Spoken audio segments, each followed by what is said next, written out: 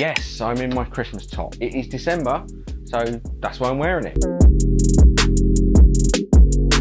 Slight apology first of all. I know that we didn't do a video last week and there has been a little bit of inconsistency on the videos recently. The reason for it, I run a business and it's a recruitment company. At the end of the year and the very early part of years, the market that we concentrate on gets very, very busy. So hence my focus hasn't been on doing videos.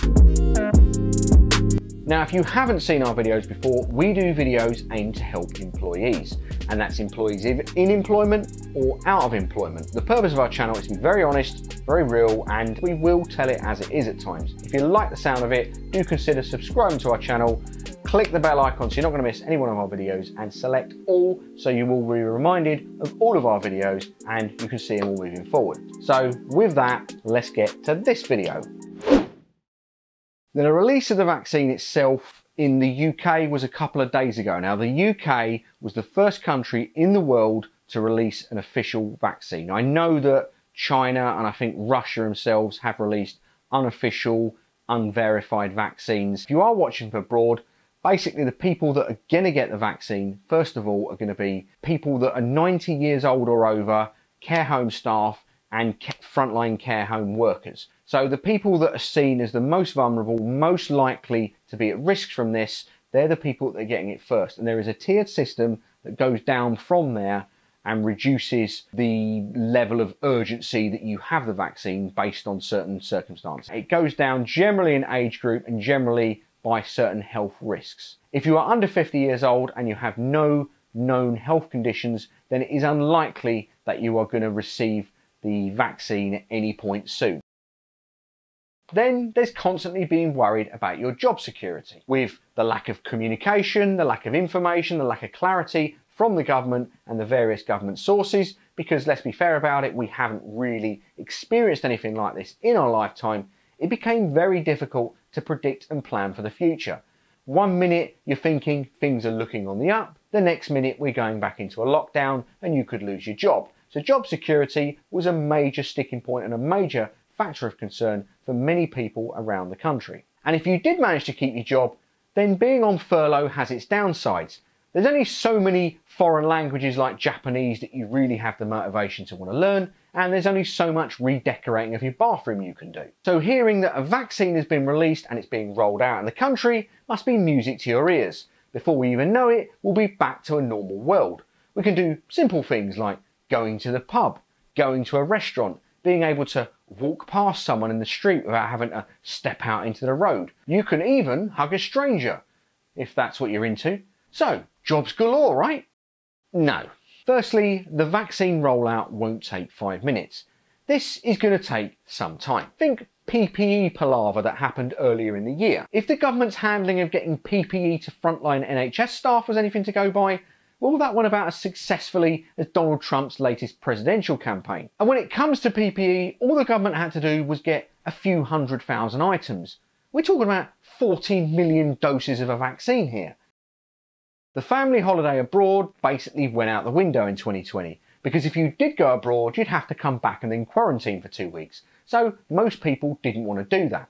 Now, if you had a cushy office job or the type of job where it could mean you could transition to working at home all the time, then that's not so bad. But if you had a manual job, a job where you had to go to work, well, that inconvenience was about as convenient as getting a P45. And sadly, in many instances, people did receive a P45. So if you're hoping that this vaccine rollout is going to be a streamlined process, I'm not holding out quite as much optimistic hope myself. I think there'll be delays, I think there'll be problems, I think there'll be hold-ups. And that's not even taking into account any implications of a Brexit deal gone bad. There is a positive. Employers can see the light at the end of the tunnel, and that means that more jobs are going to be created. The jobs market has been a nightmare for not one, but 2 reasons. Market demand has been hindered by restrictions, which we all know. But secondly, and probably more impactfully, it's because employers can't plan ahead. If you can't see what decisions are going to be made, what outcomes are going to happen, you don't know what way the government's going to go, if they're going to put another lockdown on, you're hardly going to go out doing hiring campaigns, are you? After all, you're not going to start driving anywhere if you can't see the road ahead. Unless, of course, your name's Dominic Cummings, maybe. But what's changed is now companies do know the road ahead. They can see the light at the end of the tunnel. So all of a sudden, companies can start making plans. You could start having a good idea of when restrictions are going to be lifted. Yes, it's not going to be 5 minutes, and yes, if I'm being honest with you, the first quarter of next year up until the end of March, you're still going to have restrictions, you're still going to have tiers, you're still going to have limitations on what you can and cannot do. One thing that we've noticed as a recruitment company is that all of the clients that were very busy before March 2020 but went very quiet after March 2020 have all of a sudden restarted their hiring campaigns. They're starting to look for people and we're starting to get busy. Now, is there a coincidence there? I think not. For some industries, such as hospitality, leisure, aviation, I think the road ahead is a little bit longer just yet. Most of the jobs created in those industries are created more proactively rather than reactively. If, for example, you're in a supermarket and you don't have enough shelf stackers, put an advert out, bring a shelf stacker in. If you're in the aviation industry, you've got to get your bookings in beforehand. People book holidays a few months before. So if you are working in those industries, there's going to be a bit more of a delay just yet. What you're really waiting for in the employment market isn't a vaccine. We've got that. What you're waiting for is a lift to the restrictions. You want things to go back to normal. After all, a vaccine is there, but the chances of it being able to be rolled out quick enough are very unlikely. Restrictions are only going to be lifted once the government is satisfied that hospitals won't become overrun. You see, what the government won't officially tell you is that they're not actually that bothered about infection rates. They're not even that bothered about deaths. Deaths and infectious diseases, they kind of come in the same territory. That's how it works, sadly.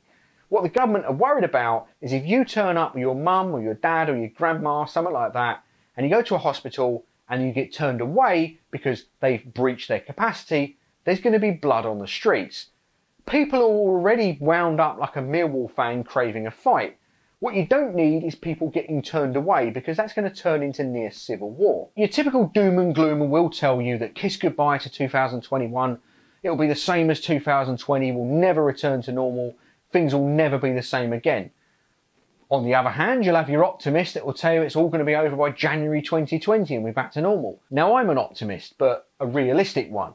And my prediction is that by April 2021, you will see restrictions start to be lifted permanently and you will see hospitals have a very much reduced risk of becoming overrun. Yes, there'll be adaptations, you'll have maybe more people working at home, more remote jobs, but the world we saw before will be very much back to the way it was before. You'll be able to do things, have freedom, go on holiday without having to be confined to your home, for example. That's my prediction of when I think things will be over. But what's your prediction? Do you think 2021 is going to be a kiss goodbye? If you want to see more videos from us or you have ideas for videos, please do put them in the comments below. If you like this video, don't forget to click the like button, subscribe to our channel and click the bell icon so you're not going to miss any one of our videos.